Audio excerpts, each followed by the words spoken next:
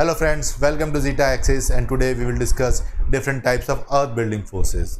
Now there are different processes occurring inside our earth which leads to formation of mountains, formation of valleys, destruction of mountains, formation of trenches, volcanism.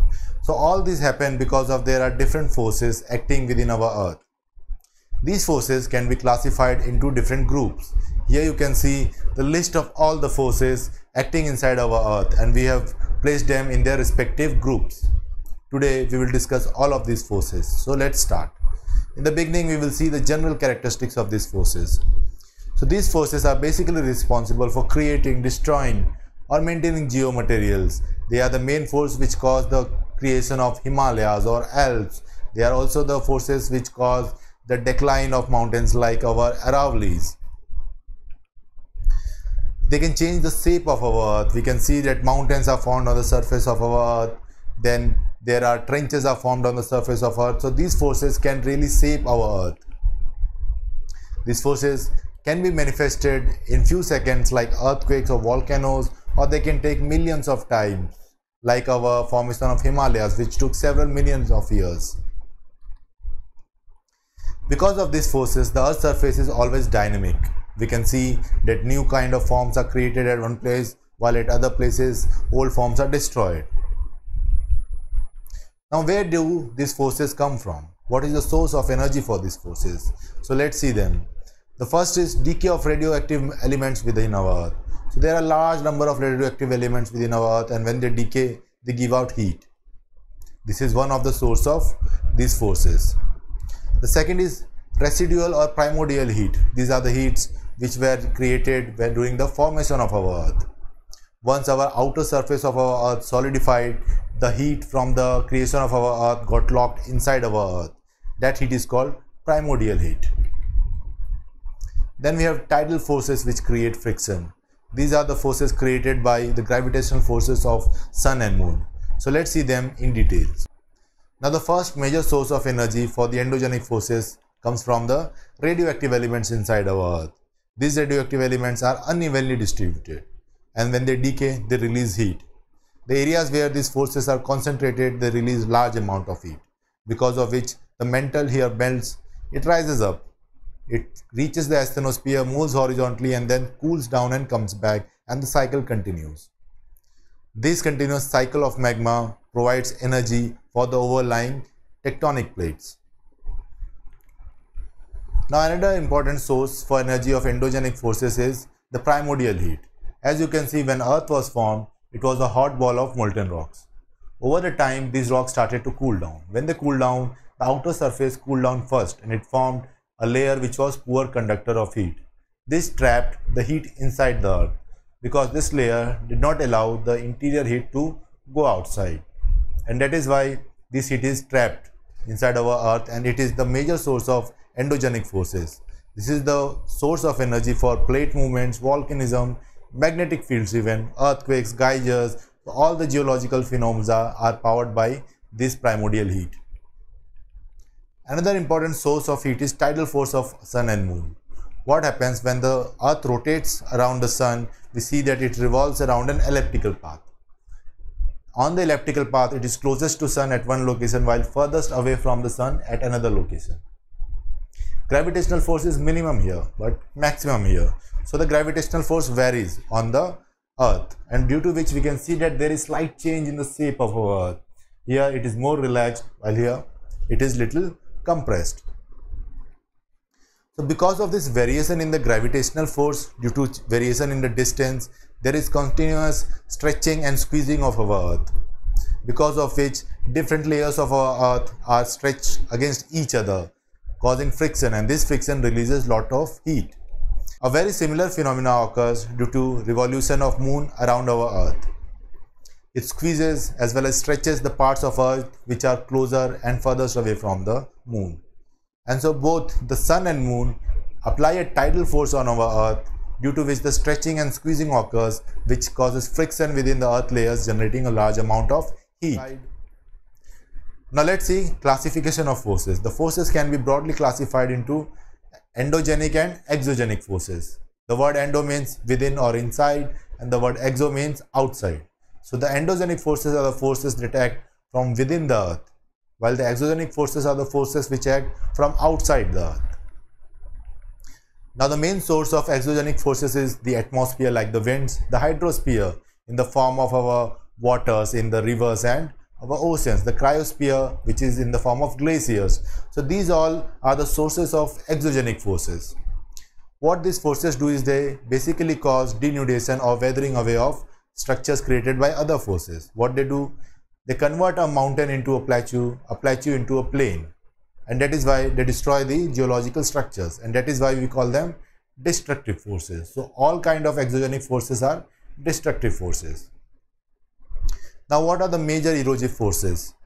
Water in the rainfall, sea waves or rivers, the glacier movement, the air, the wind energy and the groundwater. These are the major erosive forces of exogenic forces. Now these forces also form some kind of landforms. The source where they erode the landforms, they form erosional landforms, while where they deposit the sediments created by erosion, they form depositional landforms. However, let's see endogenic forces. Endo means within, therefore endogenic forces mean any force from within or inside of the earth. Now we have already seen the three sources of heat which are the source of all these endogenic forces. Because of the sources of heat, what happens that a convection cell of magma is continuously going on. We have seen that the magma continuously rises up, it flows horizontally in the asthenosphere, cools down, goes back and then again rises back. This cycle continues, and this cycle of magma empowers a lot of processes on the surface of our earth. Similarly, what happens that hot plume of magma rises from within the mantle and it comes till the asthenosphere. This is what we call as hot spots. Now because these forces create land masses on the surface of earth, like the volcanoes create volcanic structures, the hotspots also create mountains, so we call them as a constructive forces because they are creating certain kind of landforms. So they are earth building forces. Now these kind of forces can be sudden like volcanoes or earthquakes, or they can be very slow. They could be manifested in as much as billions or even millions of years. These forces can have their effect in vertical direction as well as in horizontal direction. Endogenic forces are further divided into diastrophic forces and sudden forces. Sudden forces can be classified into volcanic forces or earthquake forces. Now sudden forces are the forces which are released within a quick span of time. It would take from minutes to a day to release all this energy, like in a volcano or in an earthquake. Even though this energy is released in a very short span, the amount of time it takes to build this energy is very high. It could take even millions of years for this energy to build up. For example, in the earthquakes, the tension between the different plates would continue for several thousands of years. Similarly, under a volcano, the magma would accumulate for several thousands of years and it would come out in one instance. So that is why it takes a lot of time for these forces to build up before they are released. They form land masses very quickly. For example, a volcanic eruption would form a mountain within days. Even earthquakes can change the shape of the landform within few seconds. But these kind of forces have very small range. They cannot affect a very large area, but they affect only a very small area. However, these forces create certain structures on the surface of earth. We call them constructive forces. Now remember, all the endogenic forces are constructive forces. We have already seen that the sudden forces are two types. The first is the volcanic type, where it creates volcanic cones, mountains, lava plateaus like Deccan Plateau. So you can see that it creates a lot of landforms on the surface of our earth. Similarly, we have earthquakes, which create faults, fractures, it creates lakes, and it also offsets certain objects, certain land masses. So even it creates certain landforms on the structure of our earth. Now we have seen the sudden forces which release the energy in a matter of minutes or days. But diastrophic forces are the forces which release their energy in millions or billions of years. The effect of these forces is manifested in a very long time, ranging from millions to billions of years. These forces are caused by slow release of energy from Earth, for the example of movement of tectonic plates, which very slowly move from one place to another.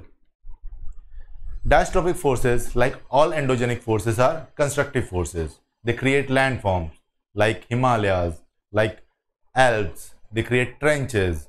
So they create a lot of landforms on the surface of our Earth. That is why we call them constructive forces. They affect a very large areas of land. So if you see the Himalayas, it is spread over a very large area, which is created by the collision of two tectonic plates. Similarly, Andes or Alps, you can see that they are spread over very large areas. So the diastrophic forces affect a very large areas, whereas sudden forces affect only small areas. Now, diastrophic forces can be of two types. One force which causes only vertical movement. It could be the up or down. The other types of forces are which cause only horizontal movement. They could be the tensional force, which pulls a landmass apart, or compressional force. Now, based on this, diastrophic forces can be classified into two types: aperogenetic forces, which cause vertical movement, and orogenic forces, which cause horizontal movement. We will see both of them in detail. Aperogenic forces means continent building forces. Apereos means continent and genesis means building or origin.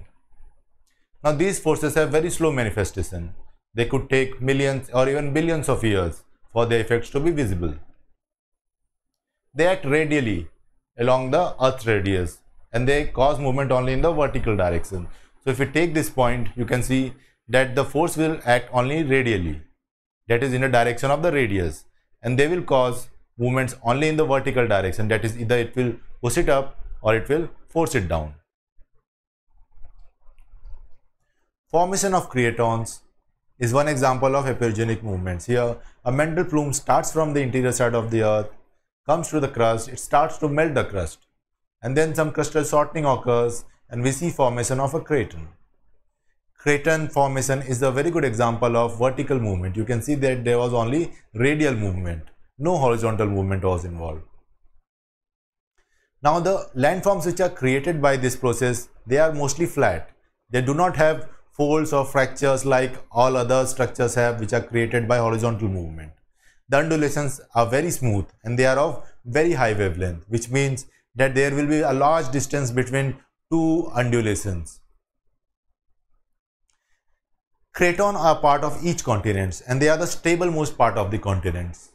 And they are very, very difficult to subduct. Even the oldest rocks on the surface of Earth can be found in cratons. This is the world map and you can see where these cratons are located. So you can see that the cratons form part of almost each continent and they are the oldest part of these continents. Isostasy is also a form of aperogenic movement. What isostasy says is each landmass due to its weight applies a downward force. This downward force we have represented by gravity, and this downward force is balanced by an upward force which we have represented by buoyancy.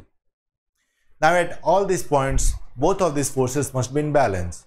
Here you can see that the landmass above the surface of Earth is higher. So its weight must be higher, so its gravity must be higher. So to counteract it, the buoyancy must be higher, and for that we see that some extra landmass is present in the asthenosphere. Now suppose if the peak gets eroded, due to erosion what will happen? Its weight will reduce, so the gravity will reduce.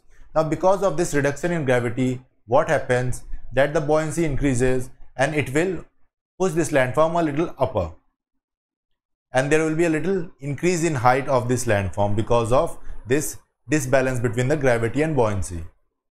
This is what we call as isostasy, and it is also an example of aperogenic movement. Now here we have another example of isostasy where we see a mountain block, and here we see that because of isostasy the landmass extends deeper in the asthenosphere.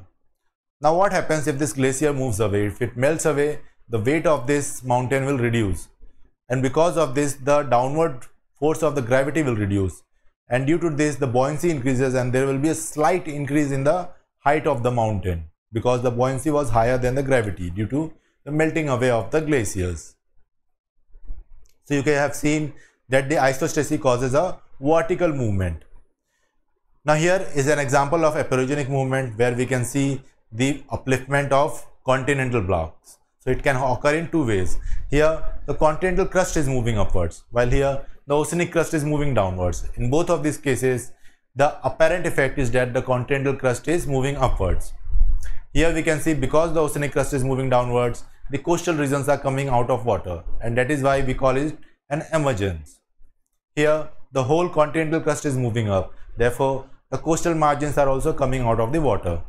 So in both the cases we see that the continental landmass is apparently coming up. However, in one the continental landmass is uplifted, in other the oceanic landmass is subsided. Now in a similar way, the downward movement of continents could occur in two ways. The first is subsidence of the land area. So here you can see that whole of this land area is moving downwards, and therefore the whole of this region is coming under water. This is called subsidence. In the other example, what we see that the continental crust is moving upwards, and that is why the water level is rising and all of the coastal areas are coming under water. So that is what we call as submergence. Now we will see orogenic forces. Orogenic forces can be divided into two parts: tensional forces as well as compressional forces. Tensional forces are the forces which pull apart, they create fractures. Compressional forces are the forces which compress, they create crustal bending. Now, like the epeirogenic forces which acted in vertical direction, the orogenic forces only act in the horizontal direction. Orogeny means mountain building. The word oro means mountain and geny means building. So the word orogeny means mountain building. These are the primary mechanisms by which mountains are built. That is, two continents or two plates would come towards each other, and the margin of these plates we see formation of mountains. Therefore, they always act around the faults. The regions where this process of mountain building is going on is called orogenic belt. Because of this process, there is a large amount of crustal deformations. We see that certain areas are lifted up, there is bending in certain land masses, so there is a lot of crustal deformations. But new continental crusts are also formed, mainly by the process of volcanoes and island arcs. So volcanic activity occurs when two plates come together, and this volcanic activity adds to the continental landmass. Here we can see a tensional force. This is a landmass and this tensional force is trying to pull it apart. So we can see formation of fracture here. While this is an example of compressional forces. Here on both sides the forces are trying to compress this landmass, and we see that certain kind of folding or warping is occurring. Notes for all the topics that we discussed will be available on our website zeta-access.com. Thanks for watching the video, and if you like the video, please like, subscribe and share. If you like our effort and like what we are doing, then you can use our UPI ID or Patreon ID to support us. You can follow us on our social media links. Until then, we meet again. Jai Bharat, Jai Gyan. Thank you.